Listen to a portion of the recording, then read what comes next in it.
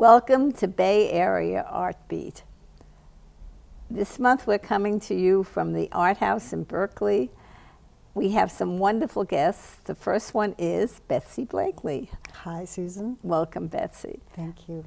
Do you want to tell us a little bit about yourself and about the exciting stuff that you have planned for this summer? Yes. After my husband died young, I wanted to make myself useful in a place where I wouldn't be seen as a pariah for being a young widow. So I started taking expressive arts projects to youth in conflict zones. And this summer, many years later, we're taking a group of wonderful musical educators and performers to Jerusalem. Wow. Yeah. Great. So we're running a singing summer camp called Jerusalem Singing Camp for half Palestinian, half Israeli Jewish teens.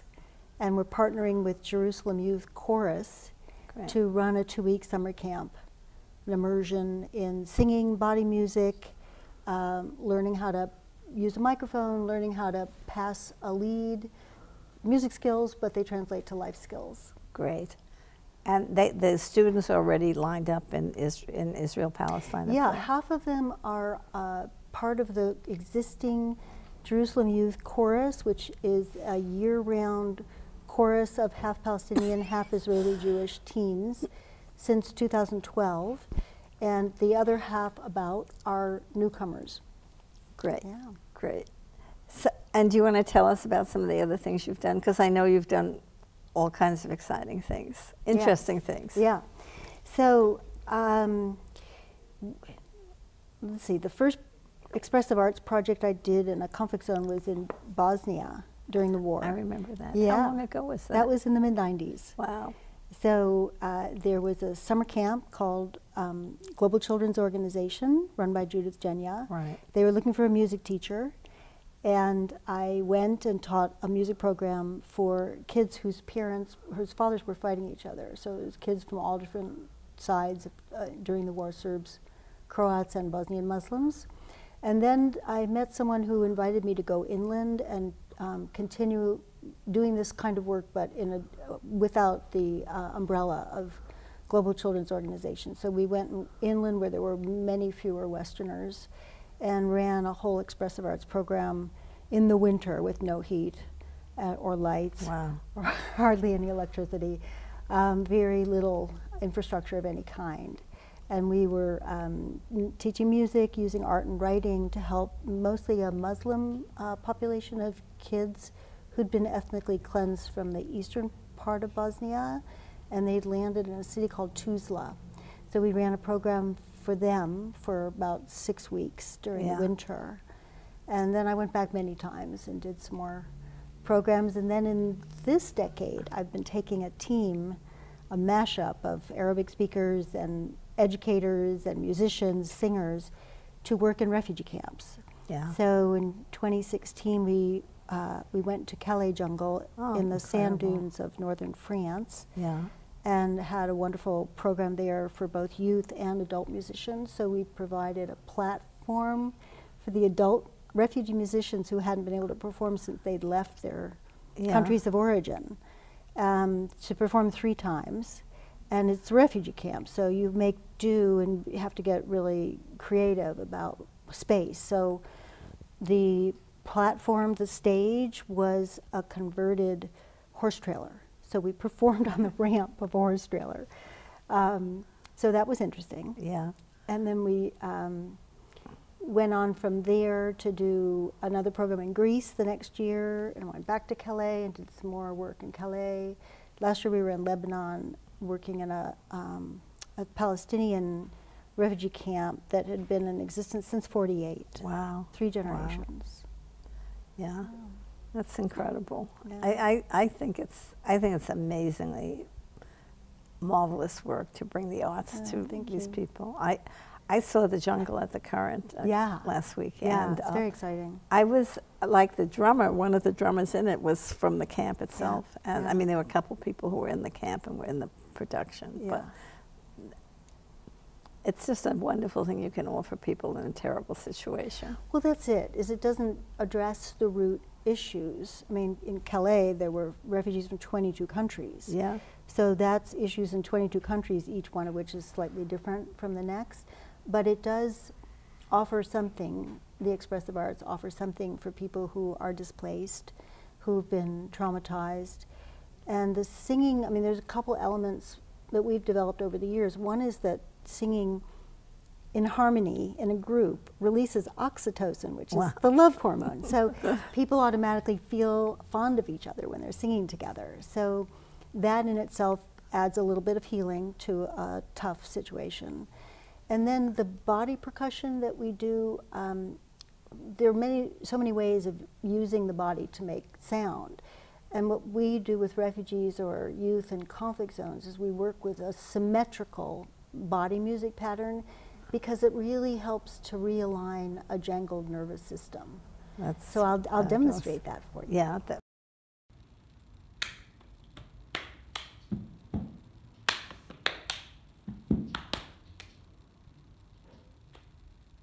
Fabulous. That's fabulous. Well, it's also, I mean, that just sort of passing beyond the language. And I mean, in the play itself, that the happy moments when they were singing, when they were dancing, when they were a community.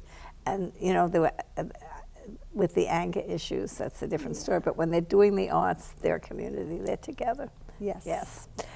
Betsy, thank you so much. It's been a great pleasure, really. I love, you do such fabulous work in the world. It's just, and it's a pleasure to have you part of our community here. Thank you. And really good luck in talking with you.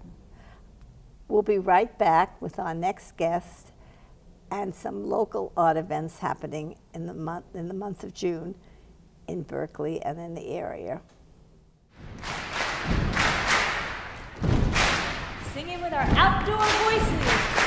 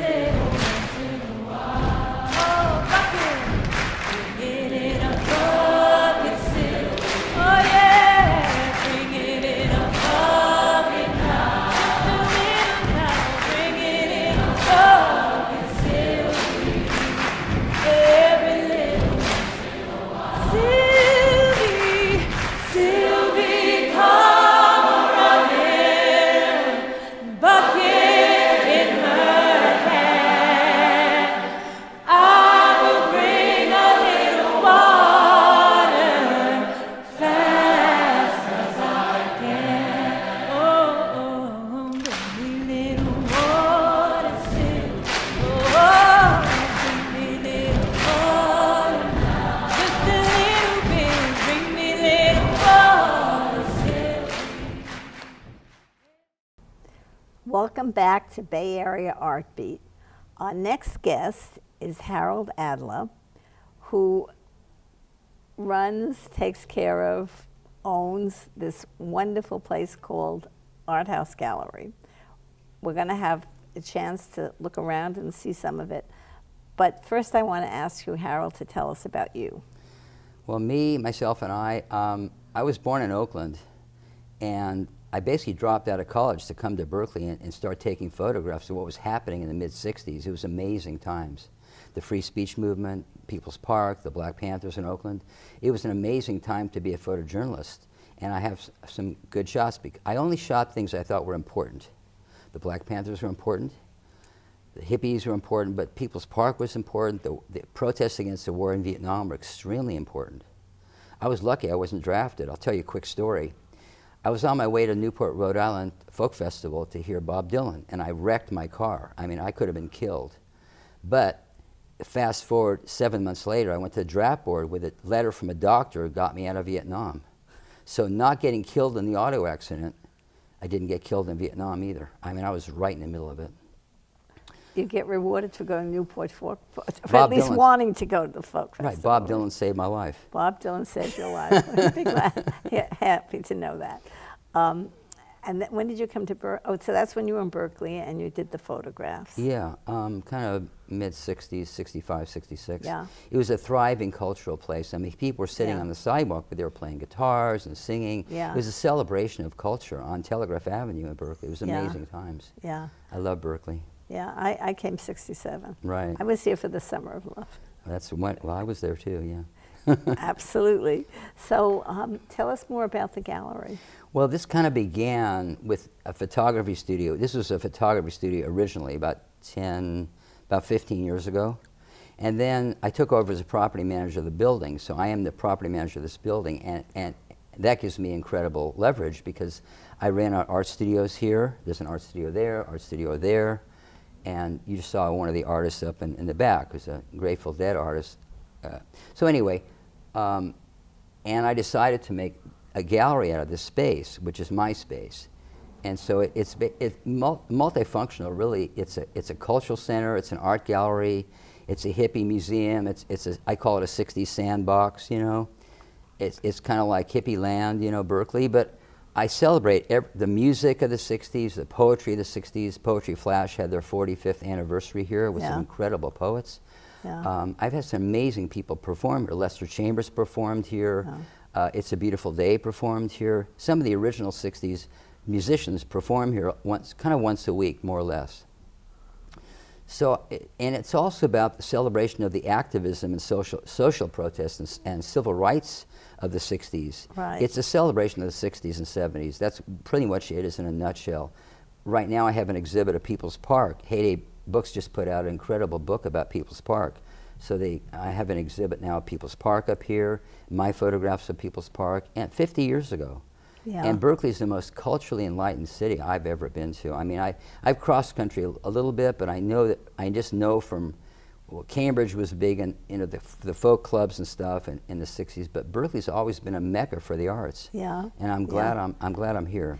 So this place also is available as a community center. You have it available for people. Right. And I think we should mention that you have amazing recordings here that are for sale. They're posters. It's an all-round, all-purpose art center, right? It does. It functions as kind of a cultural center, but also a bookstore, a record store, a poster store. I sell things here, obviously, as most art galleries do. In fact, the painting behind us, I want to mention, it's done by Natasha Robinson, a Berkeley artist, but also Nicaragua and Northern California. She did that mural about, was it 2014, and they licensed her for an album, 50th anniversary of Big Brother and the Holding Company's Janis Joplin's record called Cheap Thrills. Yeah. The record came out 4 months ago, and that's the centerfold of the record. Oh, so it's great. Columbia Records' national release. It basically puts that painting on the map. But also I have like what do you call it? A green room, which is it's a real hippie room. You know, kids call it a chill zone. I call it a green room, whatever. It's a celebration of the arts in every way, shape, and form, and I cherish being in Berkeley. I'm lucky I'm in Berkeley because this place, it's the only thing like it. I think there's nothing else in the city like it, and maybe there's nothing else like it. It's in the city, and what else can I say? But the most important thing I celebrate is the legacy of civil rights and civil liberties. I think Berkeley's most proudest moments were the free speech movement, and People's Park, and all the women's movement, gay and lesbian rights movement, the farm workers movement, all those movements really generated and centered in Berkeley. And there's a book that I actually worked on. It came out in 2001 at the Berkeley Arts Center called The Whole World's Watching. Right. That book is an incredible and kind of an anthology of activism. Yeah, it's a and I encourage beautiful people book. to read it. Yeah, it's really activism in a nutshell. I'm very proud of that project. So I'm just going to keep doing things that I've been doing for my whole life, and this is probably the last business I'll ever have, but I'm going to keep this going as long as I'm here. Okay. You know? Okay, good. Well, it's been a pleasure speaking to you. This is really, as you know, one of my favorite places to come, and Thank you. Thank You're you welcome. for doing what you're doing, and thank you for being on our show. You're welcome. Thank you too, Susan. We'll be right back.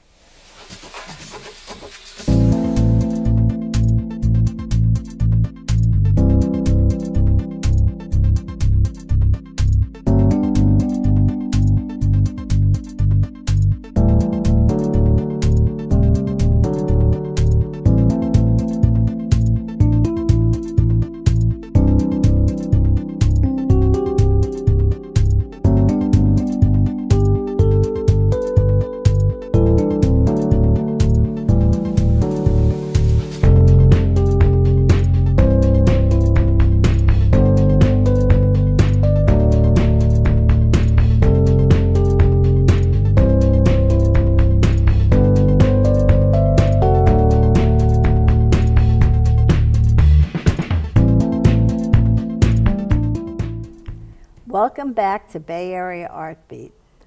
A very exciting thing happening in June will be a concert by the Berkeley Chorus. And I think they get better all the time. But Mary Borders is with us, and she has been with the chorus for a long time. And she's going to go back and give us some reminiscences about the old days. Or, yes. The chorus started in 1965 as a class at Berkeley Adult School. And with many changes and things that happened, the funding and things, when the laws changed and the school no longer had the chorus, then it became a chorus where we had to try and pay for itself, for the conductors, and get people from the community to come and join. It was no longer part of the Berkeley Adult School. Yeah. Do you remember when that was? Excuse me, I think it was, no, I don't. That's okay.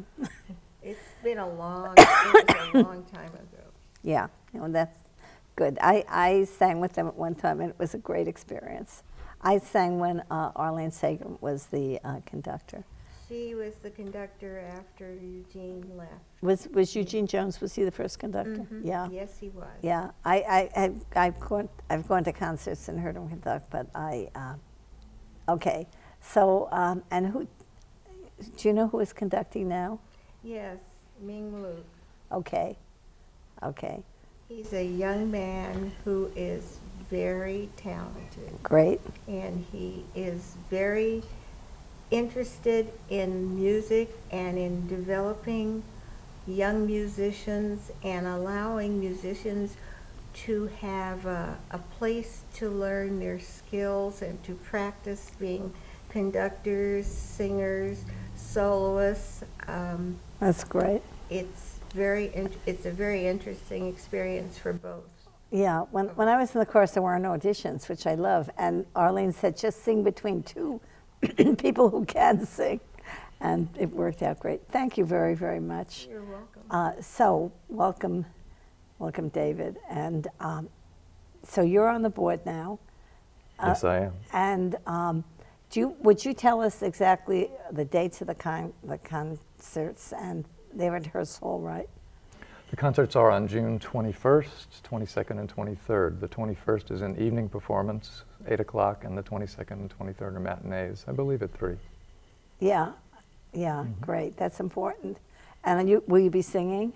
Yes, both Great. of us will be singing. Great. So do you want to say something about, first, I forgot to ask you, you wanted to say something about yourself. Do you want me to tell me a little bit about yourself? Sure. I joined the chorus originally in the mid-90s and was there into the early 2000s, and then I left the chorus for about 10 years, and then when Ming became the new conductor, I rejoined again. Great. And it's a great organization. I really enjoy it. There's something about, as Betsy said, about singing with people that's just a very wonderful, wonderful experience. It is. Really, it it's is. a great way to create community. It is. Yeah. Mm-hmm. So, and do you want to talk about the piece you're going to be singing in? We're going to be singing the Brahms Requiem, one Yeah. of the classics, one of the choral masterworks. Yeah.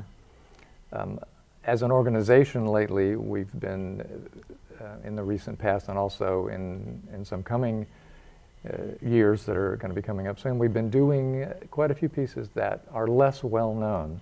Yeah. But for this particular piece in the spring, we decided to go back to one of the old classics. Great. One of the reasons we chose this one right now, as opposed to the Verdi Requiem or Carmina Burana or one of the other classics, is because even though Ming has directed hundreds of pieces, he's never directed the Brahms Requiem. Oh, good. So you're giving him an opportunity. So we're giving him an opportunity, and we're giving ourselves the opportunity to Right. revisit a piece that we really like. Great, great. So is there something else you'd like to tell us? It's a fabulous organization. I hope many people come to see the concerts. So do I. Yeah. We perform at Hertz Hall Yeah. on the Cal campus, which is a spectacular place to sing. The acoustics are amazing. much in that better building, than we've sung at a variety of venues Right. over the years. Right. And it really works well at Hertz Yeah. Hall. Yeah. It does. Yeah, no, that I hope everybody will get the chance, and particularly since it doesn't cost anything, they don't have any excuse to not go. I mean, you ask for donation or? The concerts are free. They have Yeah. always been free. It's Yeah. part of our mission to bring classical music to the entire community, irrespective of whether someone could pay for admission or not. Yeah. And of course, we do accept donations. Yeah, yeah. And what got you to serve on the board? Actually, it's the other people who are on the board and running the organization. Yeah. It's just a great group of people. I've served on a few boards over the decades of different organizations. And this is a really strong board. Great. They do a great job. Mary, is there anything you'd like to add? No, I think he's done a very good job of explaining this. And I have not been on a board, and I do not wish to be on one. Yeah, no, It's a little more work than I would like to do at this time. Yeah, no, well, it's wonderful. And you're still singing in the chorus? Yes. Fabulous. I think the other thing I remember is that we used to have these great, can anybody join if they want to? Are there still? Yes, anyone can join. For the altos and sopranos, the waiting list is quite long, many years. Yeah. For the tenors and basses, the waiting lists are much shorter. Okay, okay. One of the things I remember is that after the concert, people would bring this incredible baked good stuff, and we'd have these wonderful parties afterwards. I don't know if that's still happening, but it was pretty. We still do that once a year. We have Yeah, a year-end very- closing party after very, the very final sweet. performance. Is this the year-end? This isn't the year-end. Yes, after the Sunday performance, we will have a get-together for the whole chorus. Yeah, great, great. So I want to thank you both very, very much. Thank you for coming down here, and thank you for making the time, and thank you for the performance, the fabulous performance that I know you'll be giving at Hertz. And tell me the dates again. The dates are Friday, June 21st, Saturday the 22nd, and Sunday the 23rd. Okay. Thank you, thank you, thank you. And thank you for having us. thank you. And we'll be back next month in June. As you hear the chorus, you can come and hear them in Hertz, the 21st, 22nd, and 23rd. And please join us next month. And until then, stay amazed. Thank you, everybody.